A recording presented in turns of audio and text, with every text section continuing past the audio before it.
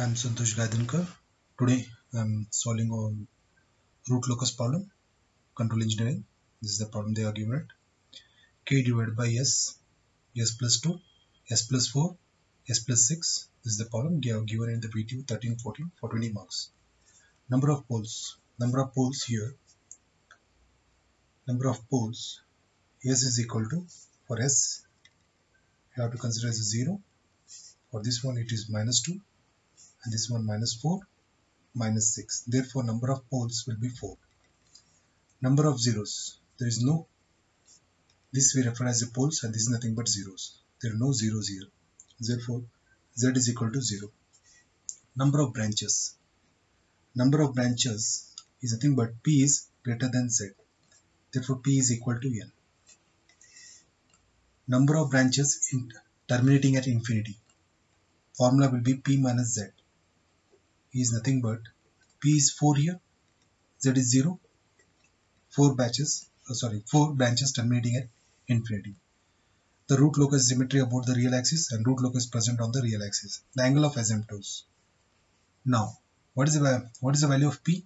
P is 4 here, 4. Z is 0, minus 1 is nothing but 3. Therefore, K will be 0, 1, 2 and 3. Substitute the value of K here. Theta 0 is equal to 2 into 0 plus 1 into 180 divided by P is 4 minus 0 is nothing but 45. Similarly, in place of K, substitute 1 here. You will operate theta 1 is equal to 135. Theta 2 will be 225. Substitute 2 value in place of K here. Theta 3 will be, place of K, you have to substitute 3. It will be 315. 315. Now what is centroid? Centroid is nothing but sum of P minus sum of Z. Sum of P means you have to take this part. This values you have to write. 0, minus 2, minus 4, minus 6, minus 0. Divided by P is nothing but 4 minus 0.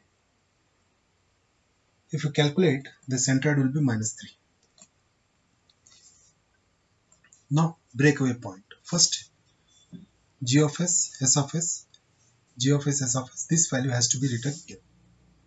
Okay, this value has to be written here. I will write 1 plus K divided by S, S plus 2, S plus 4 plus S plus 6 is equal to 0. And this can be written as what? In this way. S, S plus 2, S plus 4 plus S plus 6 plus K you have to write is equal to 0. This K has to be brought here. Okay. And K is equal to minus, final expression I am writing it here. Before this one, multiply each term here. And this can be, the value will be, for this one, S raised to 4 plus 12S cube plus 44S square plus 48S plus K is equal to 0. Now I will take K here and this entire term will be, this side becomes minus S raised to 4 plus 12S raised to cube plus 44S square plus 48S. Now differentiate K by S. dk by ds is equal to 0. Differentiate this term. This becomes what? 4s cube plus 36s square plus 88s plus 48 is equal to 0. Okay, this term is obtained by multiplying this box. You will obtain this term. We are finding for K. This entire thing becomes minus. If you differentiate, we are neglecting the minus sign. Therefore, it becomes in this way. Now find out the root for this one.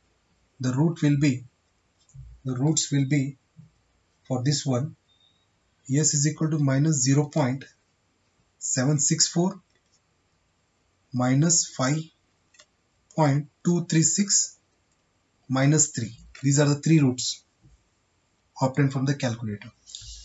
Next, we are finding the crossover frequency. This is the crossover frequency we are finding it. Crossover frequency. Crossover frequency by using RH criteria. We are using this value here, s raised to 4 plus 12 s cube plus 44 s square, 44 s square plus 48 s plus k is equal to 0. You have to use the RH criteria, s raised to 4 s cube s square s 0. For this one, 1, 12, 44, 48 and this k.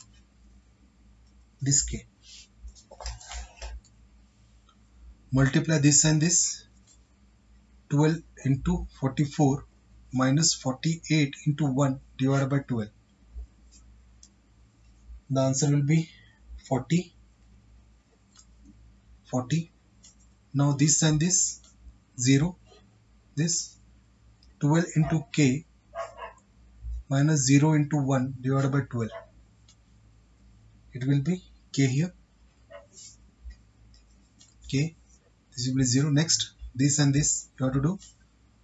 40 into 48 minus k into 12 divided by 40. This will be 1920 minus k divided by 40. 0 and 0, this becomes 0. And finally, this is nothing but k. 1920 minus k divided by 40 into k, this is 0, divided by 1920 minus k divided by 40. This and this cancels and finally k remains. Okay. Now for finding the k, you have to consider this one. 1920 minus k divided by 40 greater than or equal to 0. 1920 minus k is equal to, this becomes 0 here, and minus k will be minus 1920. This and this cancel, the k will be 1920. K will be 1920. Just what I made a mistake here. Here it should be 12k. It should be 12k. I missed this value here. It should 12k. 1920 minus 12k divided by 40 less than or equal to 0. 1920 minus 12k is equal to 0. Minus 12k is nothing but 1920. This and this cancel. K is equal to 1920 divided by 12. The answer will be 160.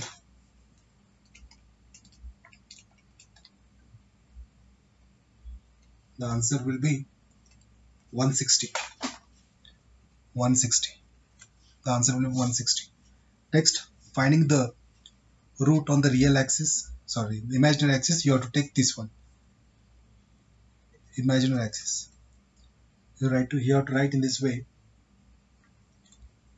40 s square plus k is equal to 0. 40 s square plus k is nothing but 160.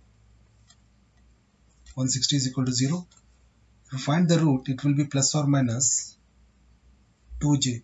That is imaginary term will appear. Imaginary term will be up here. This value is required for cutting the imaginary axis. This is the graph. I am considering the scale. X axis is equal to 1 cm is equal to 1 unit and y axis 1 cm is equal to 1 unit. This is the imaginary axis. This is the real axis. Now 1, minus 2, minus 3, minus 4, minus 5, minus 6, minus 7, minus 8 and so on. This one plus 1j, plus 2j, plus 3j, plus 4j, plus 5j, minus 1j, minus 2j, minus 3j, minus 4j, minus 5j, minus 6j. Find out the poles. First pole lies over the 0. First pole. Second 2, minus 2, 4. Third is on minus 4 and fifth is on minus 6. Now root locus, you have to consider in this way. Now here count it 1, it is odd, therefore root locus exists here. Now consider here, there are 2 poles, even poles, the root locus doesn't exist here. If you consider this pole, there are 3 poles, the root locus exists here. Imagine there is one more pole, imagine it. Therefore, then it becomes 4, there is no root locus exist here. Next, find out the centroid here. What is the centroid? Centroid is -3. This is the centroid, -3. The angle will be first 45. Angle is 45 here. 45. The angle will be 45. Next angle will be 135. 135. 135. 135.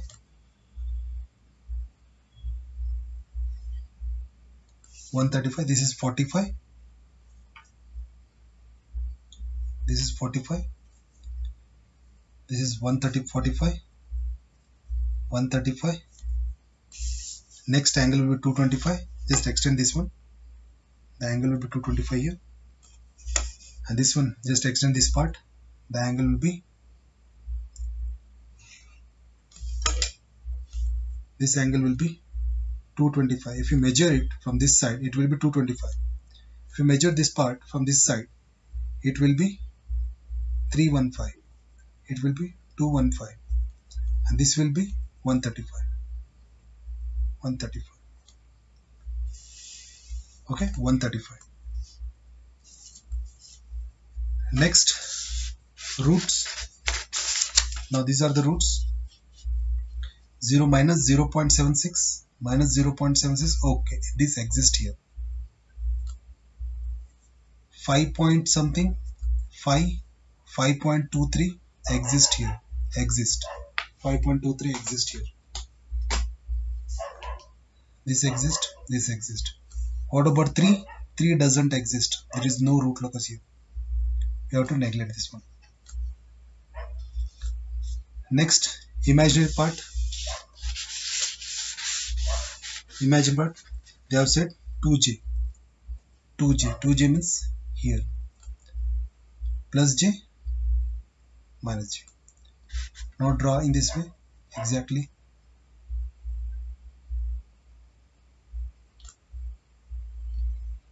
Parallel to this one. It should be parallel. Reaching to infinity. Similarly here, same 2 in this way.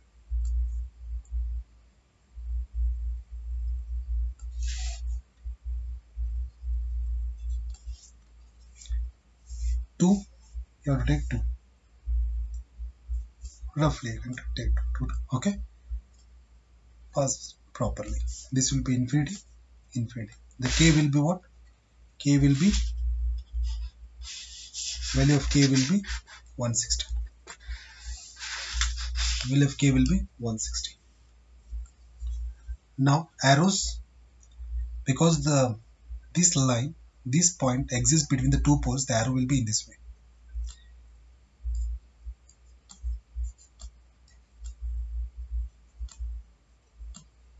Arrows will be in this way. This is the centroid. I am Santosh Gaidhankar. Thank you very much.